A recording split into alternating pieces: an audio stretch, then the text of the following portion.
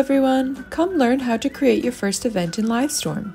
I will explain how to create a new event, edit the event general settings, customize your registration page, event room, and design, set up automatic emails, choose your recording and video settings, add apps and automations, add sessions and contributors, test before you go live, publish your event, and finally share your event. Let's get started. There are 3 ways to create your event. Firstly, you can create an event in your Livestorm calendar by clicking on any white part of the calendar or by clicking on the Create Event button above. You can also create a Livestorm event from a third-party calendar system, such as Google Calendar. Lastly, you can also create an event directly from your events dashboard. Click on Create Event and a side panel will open. You will then be able to name your event, edit the URL of your event, choose the access settings, choose the speaking permissions, add the date, the time zone of your event, add more sessions if needed, and add team members. You can also change all these settings after you create the event. Click on Create Event when you're done. It will direct you to the event general settings. Once your event is created, you can then edit your event's general settings. Once in the event general settings, you can further edit the name of your event, the URL, the description, the access settings, the speaking permissions, the estimated duration of the event, and the language. The URL might be too long, so you can edit it. Just be aware if you change the URL after you publish the event, people won't have access to your event anymore. Your event's access settings will determine who can see and join your event, for both those who are inside and outside of your Livestorm workspace. If you mark access, it means that those concerned will be able to see your event's registration page and join your event from the link. If you desire a more private event, you can choose no access, which means that those concerned must be invited or manually registered to see the registration page and join your event by link. In this section, you can choose who will be allowed to speak during your event. If you choose only team members and guest speakers can speak, you will still be able to invite attendees to speak in the room during the event. If you choose everyone can speak, your attendees will be able to participate by clicking on the Participate button in the room. You can have up to 25 people on stage simultaneously.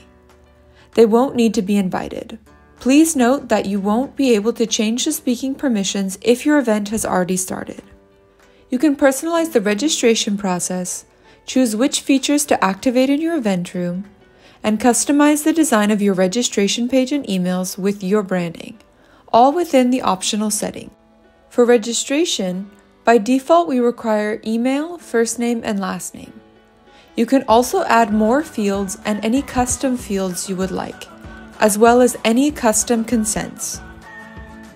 For your event room, verify that your chat, questions, and polls tabs are activated.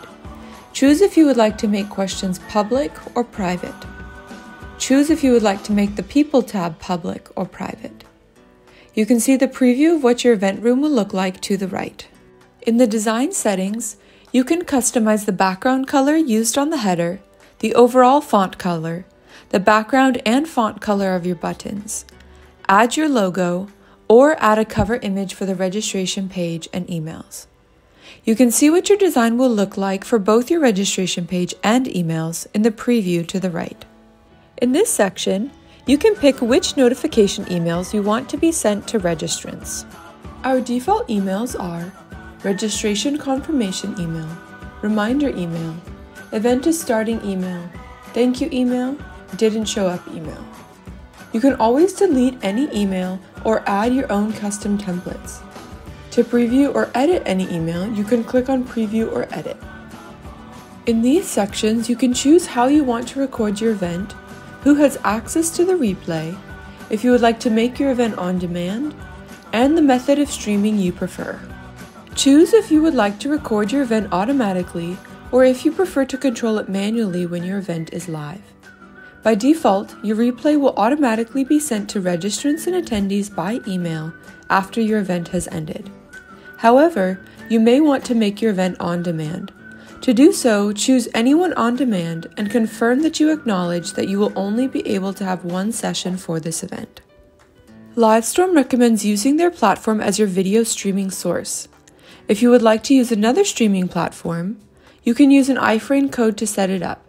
You can read more about restreaming options in our Help Center documentation. You can add many different apps to your event from the Livestorm app marketplace. If necessary, you can also add automations to ensure a smoother flow during your event. Click on the Apps Marketplace icon. Select the app that you need and follow the steps.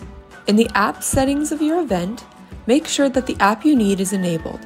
If it's not, check the box to enable it. Under the Automations tab, click on Add an Automation and choose the automated action you desire. Choose when you would like your automation to happen. Once your automation is created, you can edit or delete it at any time. Each automation that you create will apply to all sessions of your event. In the end, make sure to enable automations for your event. Under the Sessions tab, you can add, edit, and delete sessions as you need, as well as add contributors. To edit or delete a session, scroll your mouse over the desired session and click on Edit. You can then add a title, change the date, time, and time zone, and add contributors. We strongly recommend that you run a test before you go live. Access the event room and choose your audio and video devices. Verify that you can see yourself on the window and speak out loud to see if the green line is moving while you speak. Then, choose if you want your camera enabled or not, and if you want your microphone muted or not.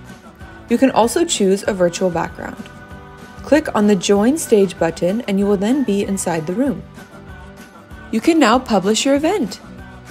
Once you publish your event, your registration page is live and you can start inviting people to your event.